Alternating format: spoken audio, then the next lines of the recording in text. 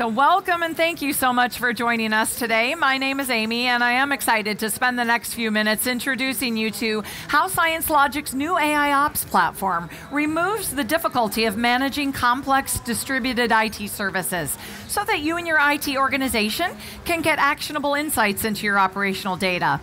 All right? Now, have any of you ever experienced this? So much data, don't know what to do with it? Yeah, historically, one of our primary objectives has been to gather as much data as possible so we can get better visibility and achieve performance improvements. Well, according to a recent survey conducted by Digital Enterprise Journal, 71% of IT performance data is not actionable, and 82% of help desk tickets are not actionable. So having all this data doesn't necessarily translate into performance improvements unless it's delivered in a context that's actionable and relevant. So you might have seen our recent announcement about ScienceLogic SL1. What is SL1? SL1 is the industry's first context-infused automation engine for AIOps. SL1 lets you see, contextualize, and act upon your operational data. In today's landscape, that is becoming increasingly hard to do with containers, microservices, and multiple clouds, making traditional tools obsolete. Once you've collected the data, manual decision-making just won't keep up with the speed of change. You really do need automation to stay ahead. So with ScienceLogic SL1, you get a single solution that doesn't care what technology or vendor or cloud you're using, that gives full visibility and control over your entire environment, business services, apps, and infrastructure. A solution that allows you to integrate and pull data from a variety of tools and technologies, and provides real-time context to that data so you can understand how it all works together in real time, and bring meaning to data by mapping relationships. And with this context, remove data silos by sharing the insights you need to take action and drive efficiencies. You can integrate with other Cisco management solutions to push, pull, or subscribe to very specific data feeds. And this lets you share between an established data lake and your IT ecosystem in real time, so you truly have visibility of what's happening in your environment. All right, so this is what ScienceLogic does. Now let's go ahead and see where SL1 fits in the IT ecosystem. SL1 collects data like fault and performance metrics from the entire IT ecosystem, from applications, the data center, and networks, integrating all that data in context with other ecosystem platforms like ServiceNow, IBM Watson, and Splunk. We discover your data and place it in our data lake, adding relationships and normalizing the data to create context, then taking actions like automated responses to problems. So now let's see where SL1 fits in the Cisco ecosystem.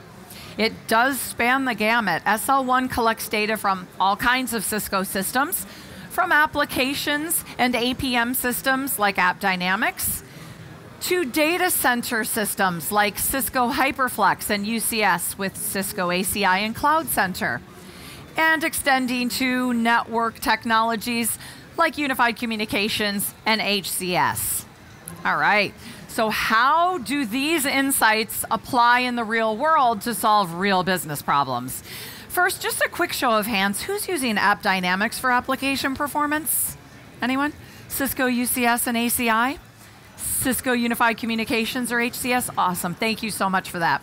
Okay, so now this example is a Fortune 500 financial services company who suffers a lot of downtime with their mission-critical applications. They actually experience over 100 outages annually, disrupting the flow of financial transactions, costing a fortune tens of millions of dollars. All right, so ScienceLogic SL1 is being used in conjunction with AppDynamics, adding detailed infrastructure visibility right down to the network level to AppD's application performance data. That helps them pinpoint the cause of problems much faster, reducing downtime and saving millions of dollars, and giving the executives a high-level dashboard view of the health of critical business services. Finally, SL1 forwards incident information to ServiceNow and updates the CMDB.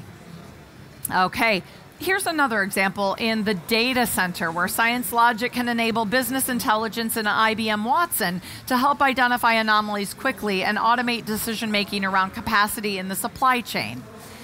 SL1 collects operational data from Cisco and other components in the data center, including UCS, ACI, and HyperFlex, with network data from Viptela and Tetration, and uses that data in context to train the Watson machine learning engine and enable it to detect anomalies and quickly determine the business impact of infrastructure issues.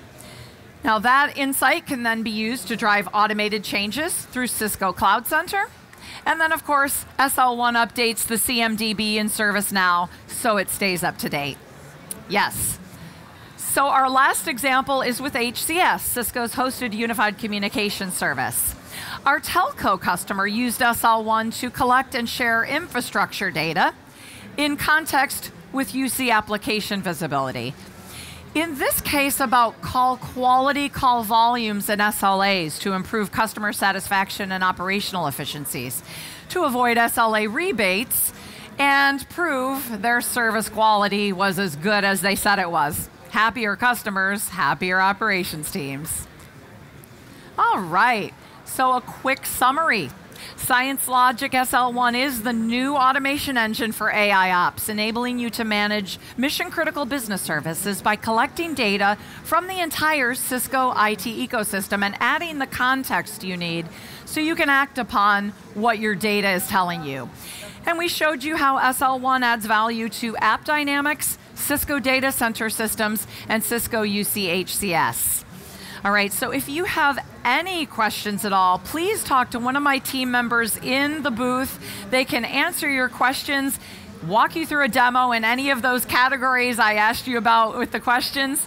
They'd be happy to run you through the demos. Kristen is here to help out with t-shirt sizes if you need to swap something out, or if you did not get one, come on up. We do have large and XL at this time. Thank you all so much. Have a great day. Thank you.